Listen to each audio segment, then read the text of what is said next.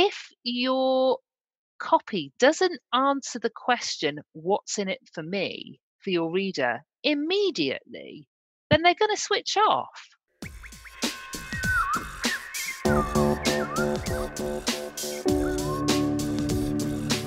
My name is Peter Sumpton, and you're listening to the Marketing Study Lab podcast, the podcast that gives you actionable marketing knowledge, getting you and your marketing in the best possible shape to be the driving force of your business for long-term success. From strategy and tactics to practical application, we've got it all covered. If you'd like to support the show, it'd be fantastic if you could leave a 5-star Apple Podcast review or get in touch. Especially if you have a burning marketing question, I'd love to chat it through with you. Email me, peter@marketingstudylab.co.uk. Or you can find me on LinkedIn. There's a link in the show notes if you can't be bothered searching on LinkedIn. So what are we going to learn, and who's on Marketing Study Lab today?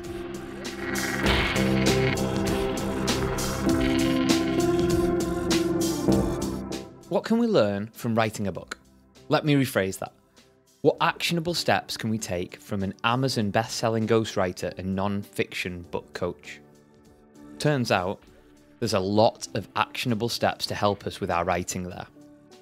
Helen Pollock has transitioned from writing lively and engaging copy for businesses in a whole host of sectors to helping business people to write better books and content through her business, The Content Doc. Helen believes that everyone can become a better writer and that creating a simple framework for content creation is the key to great business writing. But first, everyone needs this type of intro for their podcast in their lives.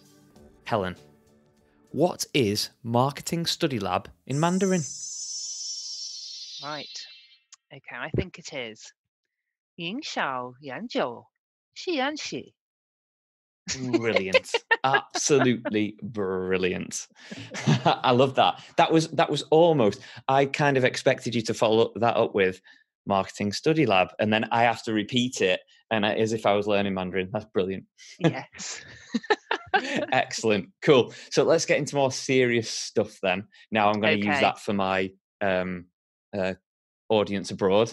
Get that sorted. Yes. Podcast in the Far East. Fantastic. International expansion. Here we come. Absolutely. All down to your good interpretation. You'll be coming along with me for that. But what's and this links to your background, but what's the story that brings you to this point in your career? And can you explain what you're up to now? Sure, yeah. So my background is in marketing and PR, and I particularly went into PR because I love writing. But I have worked in every area of the marketing mix and been a generalist marketing head of marketing and PR and all that kind of stuff. But when I had my daughter, I didn't want to go back to my full-time job, and for a long time, like literally since the early noughties, friends had heard me talk about having a portfolio lifestyle, which is a really naff term, but what it basically meant is, I wanted to do a kind of maybe a bit of this and a bit of that and work flexibly. And when I had my daughter, this was all brought into really sharp focus. So I did a bit of after school, primary school club French teaching. Okay. Because my degree was French and Italian. And at that time, I kept hearing on the news that there weren't enough Mandarin speakers in the UK and the UK economy was losing out as a result. So I looked into it, and there weren't many people, certainly not outside of London, offering primary Mandarin in a fun and lively way that was relevant for for British children. And the time to learn a language is in primary school. Okay. Time to start is then, because for neurological reasons, so we have a neural pathway in our brain because we're learning our mother tongue that's open till between the ages of 10 and 12. And if we start learning a second language before the age of 10 or 12, that will stay open for the rest of our lives. Wow, And that's make cool. Yeah, absolutely. Make learning a foreign language much easier. And I'm someone who benefited from that myself because we lived in the Middle East when I was a child. So I started learning Arabic at 7 and French at 8. So I'm like, living proof of this stuff.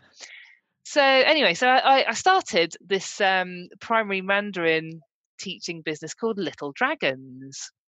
And alongside that, I was working in a part-time PR job as well.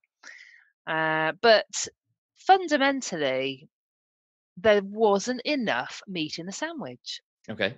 So I was acting effectively as a kind of middleman between a Mandarin teacher and a school or parent. Mm-hmm. And there aren't very many good Mandarin teachers, and they charge loads.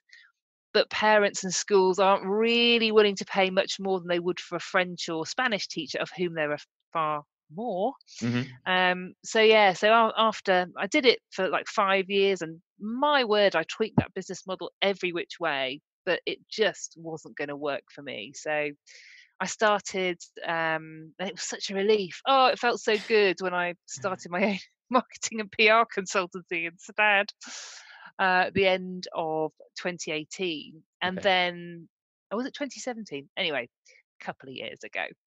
And one of my lovely PR clients asked me if I would be interested in ghostwriting a book for him. He was already a best-selling author, but he didn't have time to write this second book. And this was actually from a podcast. So I worked on a series about a particular theme Okay. on the podcast. And I then used that research material and the interviews in it to create a book. Mm-hmm. And that book became an Amazon bestseller. Cool. Um, and so now I've ghostwritten some other books, and I'm also a non-fiction and business book coach. Oh, So cool. either I can write people's books for them if they don't have time or they're not confident about their writing, or I can coach them and give them a bit of support and accountability to write the book themselves and actually get it done. Mm-hmm. Because it's one of those things that tends to slip off the bottom of the old to-do list. It's always on the bottom of the old to-do list, isn't it? Yeah, Until you start doing it, like anything, I suppose. exactly. And it's a lot of the work I do is about helping people to frame their ideas and come up with a structure. Because once you come up with your table of contents, I call that your book skeleton, Okay. and then it's a matter of fleshing out the bones. And once you've done that, it's so much less overwhelming. So it's book coaching is about taking that mountain that people think is ahead of them in writing their business or non-fiction book, and breaking it down into Mm-hmm. manageable chunks and giving them a clear path through it, and giving them some support along the way. So basically, as well as being a book coach and a ghostwriter, you support people to climb that mountain that they've always wanted to climb. Yeah, do you know there's something really rewarding about helping people to realize a dream. Mm-hmm. And I tend to specialize, not exclusively, but I help a lot of women entrepreneurs to write their books. And that's particularly rewarding for me. But women are underrepresented in business books. Mm-hmm. And there are so many amazing women with really inspiring stories to share that make a positive difference to the world. So to help people to tell those stories and inspire other people, and particularly other young women, that really means a lot to me. That's cool. I like that. It's weird that you say that about inspiring women. I remember when I started the podcast a few years ago, and I was just trying to look through it then, and it was episode 14 when I had the first lady come onto the podcast, and I remember looking at it, and it was just by coincidence. It was just episode 14 by no hook or by crook or anything. And then I was just thinking, oh, imagine if I only had 2 or 3 like women representing the greatness that is the business world come on the podcast. And I hope I get a nice little split between 50-50, and I think I do. Yeah. And I just remember that time looking back and thinking, I've had like 12, 13 people on, and they're all male. How has this happened? How embarrassing. But by Yeah. episode 86, I interviewed a lady called Laurie Wright, who she's an author of children's books, which is quite cool. So that was dead interesting to learn about writing for children and stuff like that. Yeah. But I think today it'll be really cool because what I'd like to get from you and the actionable tips that I'd like you to bring to the podcast is kind of the issues that if I was going to write my own copy or someone else is going to write their own copy, what are the issues they need to know about and how do they make their copy really pop? Yeah. Oh, it'd be such a pleasure. Cool, go for it. So I have to review a lot of copy and have done throughout throughout my career really. Throughout your And life. oh yes, Mhm. and it's amazing how often I see the same issues cropping up. So top of the list is it's not about you. What? I know. So all too often, I see people writing as if they're writing for themselves, as if they are going to be the reader of this, as opposed to thinking about who their audience is, and go back before we start writing anything. We really need to have our kind of reader avatar sorted. Okay. If you're writing for business, that's probably your customer avatar. We need to think about their pain points, and those can then become the themes about which we write. Okay. So yeah, just it's not about you; it's about them. And the And if pain it's not, points, weirdly yeah, enough, it's about the pain points that they have that you solve, which is like, yeah, again, you're not going to write it for you.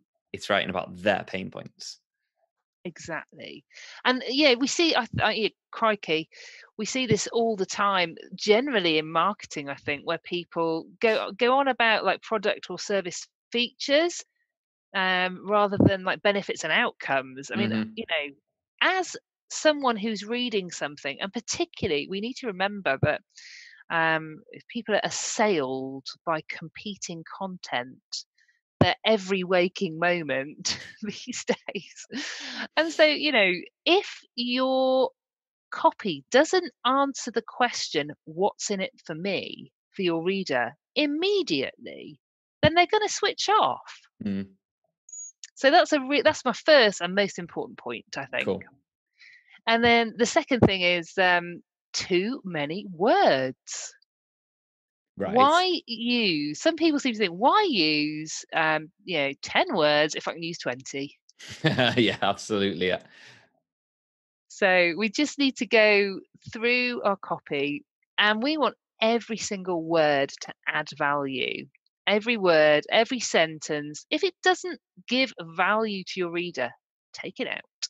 Okay. So if I've written something and it's really long, but I'm looking at it, and I think, well, everything's valuable, but Mm. I know it's too wordy. How the hell do I go about cutting words out? Is it a case of just being brutal or brutally honest? Um, So, I am a professional writer, and yet, um, I always can cull things out of my own writing when I go back to edit it. Really easy places to start are words that don't mean anything. Actually, basically, just those kind of things. you just like narrowed down my vocabulary to literally 4 words. I'm screwed. Basically, you're just screwed. Yeah, Yeah. yeah. Basically. So things like that, we put so many filler words in without even Mm, realizing, and just take those out for starters. Also, I like to try. Well, we all need to find a balance between shorter sentences and longer sentences to add variety okay. and make Never thought a of piece more engaging. It's just variety's the spice, and We want to make this as engaging for the reader as possible. So two wordy was point number 2. Yeah. And then the third one is use of jargon or corporate speak. Okay. Again, this is really closely linked to point number 1. Um, there is a caveat. So if you are like a brain surgeon and you're writing for other brain surgeons, totally fine. Absolutely go for it. So it does depend on your audience. Hmm. But by the same token, never assume that your reader will necessarily understand things like acronyms that may be specific to your organisation or sector. Yeah. I mean, there are ways that, so my other half is like a civil servant, and there's turns of phrase that he uses that are pure civil service. You would never see them outside. Okay. And it's really interesting, but and most organisations are the same. So Hmm. what we don't want to do is we don't want language to become exclusive. And by that, I mean that in the pure sense of excluding people. We want all the people for whom this piece is relevant to be able to understand it.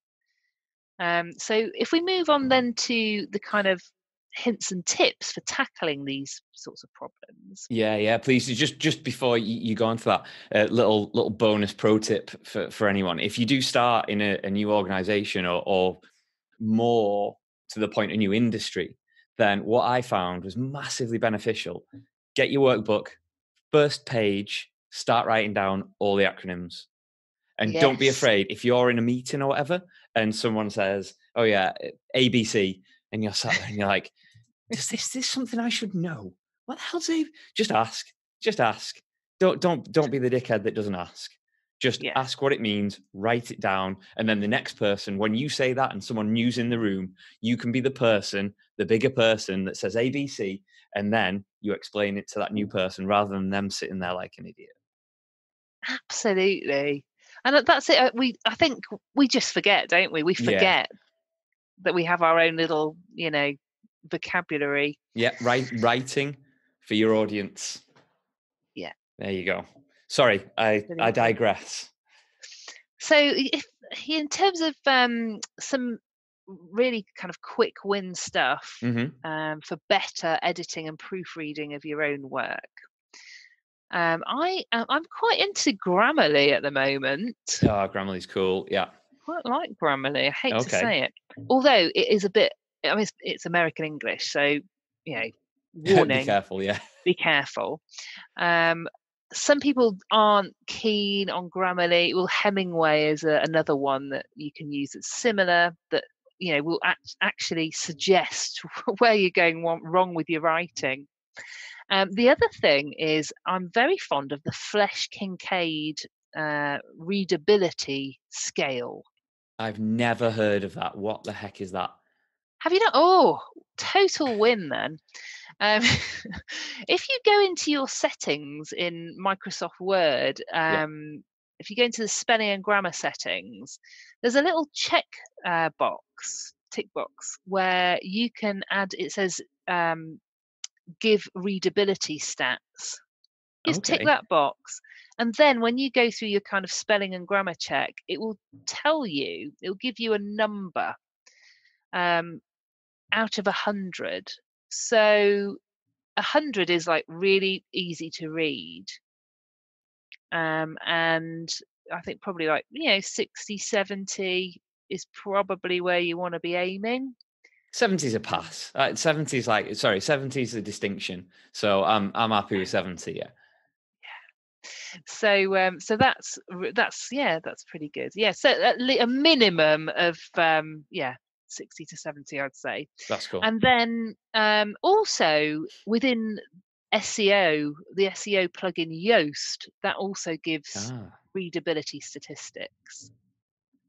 And certainly when I was learning how to write things like press releases for national newspapers when I was in PR, we were taught to aim for a style that an 11 to 13-year-old child could understand.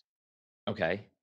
So again, that it will depend on your audience, I'm and what down the with that. I'm down with, 11-year-old speak. That's good. and I think it is, it is just about not excluding people, Mm-hmm. and Absolutely, yeah. making sure that everyone in your audience can understand. And they say the next one is get yourself a proofreading buddy. Okay, just explain that. So in PR agencies, we'll always have someone who checks your work after you've written, feature, press release, whatever it might be, case study. One of your colleagues will check your work for spelling and grammar errors, and you will check theirs. Um, and it's because an objective eye is priceless. And very often when we're writing, we become word blind. Mm, So having that someone else read it just makes a world of difference. So if even if you work from home or whatever, is there a friend or business colleague that you can email something to, and vice versa? That's a really useful thing I to. find I'm pretty word blind right from the start. Like, so yeah. So like having somebody that can prove for me is essential for me, because it's just not a skill that I've developed over time. I've got better, but I make some terrible spelling mistakes, and I'll not happily admit it, but openly admit that. So proofreading buddy is like top of my agenda. Yeah, absolutely. And then, well, sort of moving on nicely from there, my other half is dyslexic, Okay. and has always, struggled with, spelling and grammar, and just writing in general, Mm, really. So being able to have, oh, sorry about that, to have Microsoft Office read things aloud to him. So read his own emails back to him before he sends them, or read documents he's been working on back to him, has been an absolute game changer. And I think there's something similar in like Google Docs as well. okay. But yeah, if he picks up errors when documents are read aloud to him that he would never pick up through the normal spelling and grammar checks and just reading it back. And That's he's interesting. become, well, do you know what the best thing is? Um, Sort of with my support, he's become a much better writer That's cool. over the last few years when he's needed to do a lot more writing of, like, important documents. So people can improve. Don't ever think, because it doesn't come naturally to me, that I Hmm. can't improve, because I've seen it with my own eyes. Okay, that's good to So know. yeah. That's really good to know. So reading aloud, I thought you were going to say read it aloud to yourself, which I suppose works as well. But I don't think I utilize that element of Microsoft Word enough, because Yeah. I can see it being crucial. Especially, like, I'm more of an audio or a visual person. That makes perfect Yes. sense, but I don't use it. It's like, old habits, break them. Yeah, absolutely. It doesn't take very long, and it's just a quick additional check, and it can make all the difference, particularly if it's an important document. Because we all know that the average spelling and grammar checker, it doesn't understand context. Hmm. Yeah, So absolutely. it's There's the words that are correct, but not in that place. Yeah, completely agree. There's people use sentiment analysis, particularly for social media. And when I'm teaching, I always show an example. So there's a few sites where you can go in and test it. So you type in whatever you want and test the sentiment that it gives you.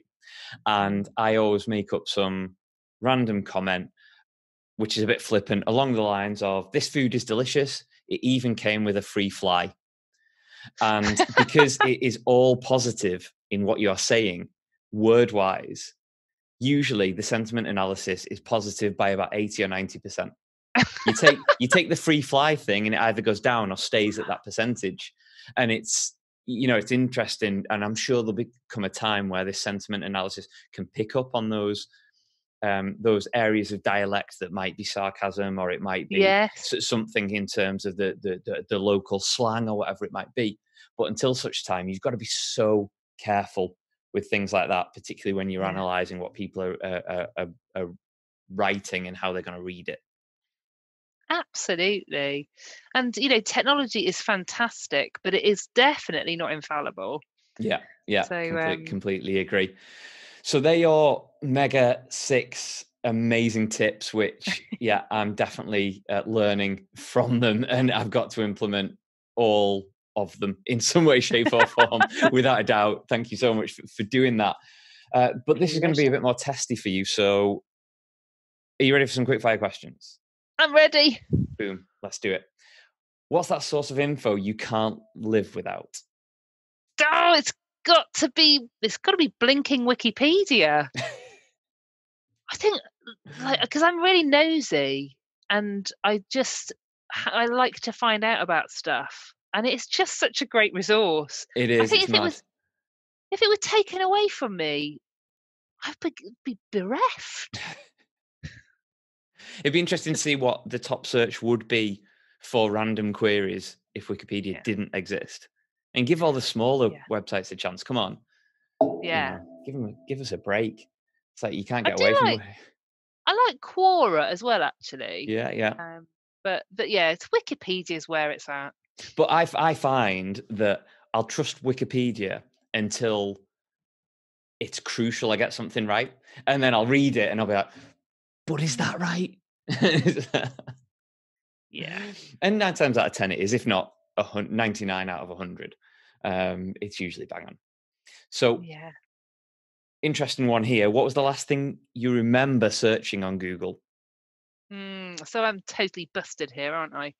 So I Googled, what is Marketing Study Lab in Mandarin? Okay, that's fair enough. But having said that, even if you have been busted, you still had to pronounce it. So that is fair play, and you did a cracking job with that. So we'll let you off in terms of the search. Thanks. Okay, so if you could tell your 10-year-old self one thing, what would it be? Do you know what? And my 10-year-old self would be really surprised about this. Money is important. And that sounds like a really daft thing to say, but um, I was kind of brought up to see sort of money as a bit of a sort of dirty word, Mm, and also that like other things were more important. Um, how you are as a person, and all sorts of things like that. And I completely agree with that. yeah. Those values are right. However, I need to tell my son and daughter that that what money is options. Yes, completely agree. Money is choice. Yeah. And what you want to do is make sure that whatever you do gives you enough money to have choice and options in life and Mhm. never feel trapped. So that's what I would say. I Yeah, I like that. It's quite in a backwards way, it's really refreshing because you always hear that money isn't the end of the world, and it isn't. And that, you should always do what you love rather than doing it for the money. And you should. But on yeah, the same respect, and if you want to live on a very, very small amount and live that lifestyle, that is absolutely 100% well done, fantastic, great job. But you yeah. still, unfortunately, need it. And the way you phrased it there in terms of having options is absolutely perfect. It's not about the money in your account, it's the options it provides to do good or support or invest or whatever it might be. It's options. Absolutely love it. No, that's right.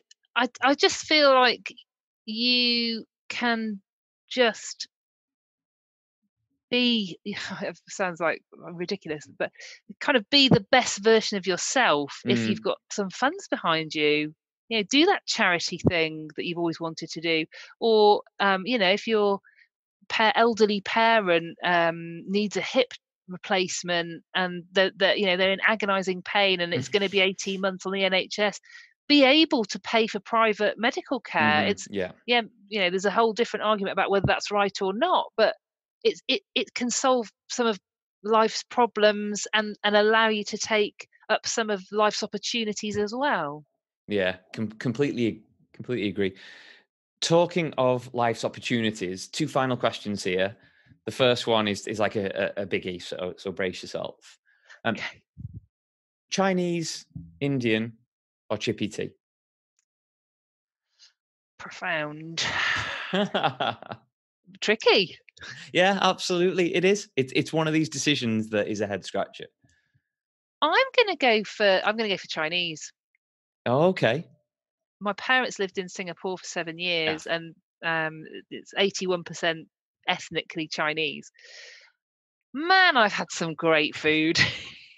I can imagine. Yeah, absolutely. Yeah, And such variety as well, I was going to because China's say. a massive country. Yeah, and you're kind of limited for chippy tea, aren't you? I'm not. Yeah. I'm not dismissing the idea. I'm just saying, kind of limited. Yeah, no, I agree. I'm a proud Yorkshire woman. Do not get me wrong. Brian's in Headingley in Leeds, Okay. brought up on their fish and chips, amazing. Obviously, have to be fried in dripping. Terrible fish and chips available in Leamington Spa in general. There's only Okay. one place that fries in dripping, and that's amazing. But Yeah.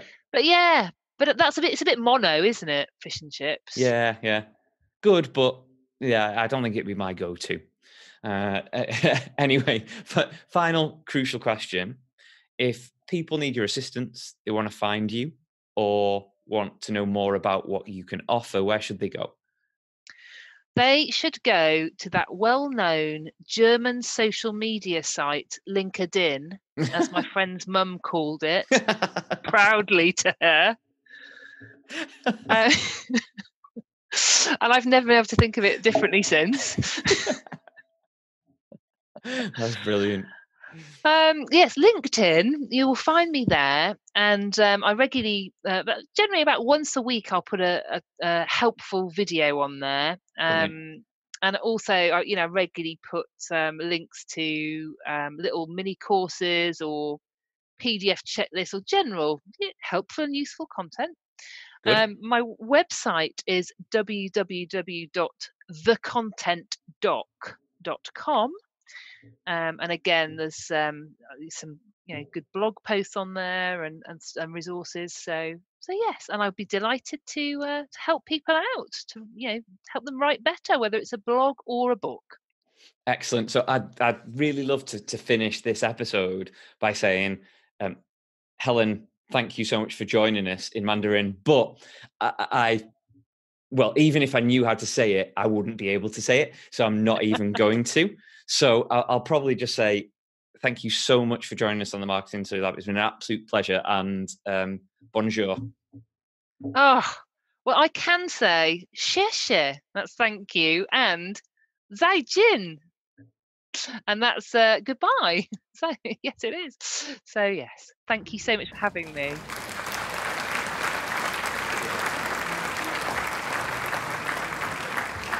Helen, once again, thank you so much for joining us on the Marketing Study Lab podcast and sharing all those actionable tips for writing. I know my writing is going to be better after listening to some of those elements. But what I want to highlight now, as I always do, is just some takeaways from that chat with Helen. And the first one is that you should never write for you, always write for your customer. Consider their pain points, because they're probably different to yours, and this should be the focus on what you're writing. And if you're unsure, ask, find out, speak to your customers. What do they want to know about? Keep it simple. Just like no one wants to be sold to, no one wants to try and decipher what the heck you're going on about. Cut the jargon and write in an easy to understand way, but don't be afraid to add variety to your sentences. This will help keep your audience engaged throughout your copy. And finally, read it aloud. There is no better way to find out how your copy actually sounds to someone than reading it back, or even getting someone else to read it to you. This is why TV, films, and kind of scripted podcasts always have read-throughs, fine-tuning for their audience. So you should be doing the same. And action.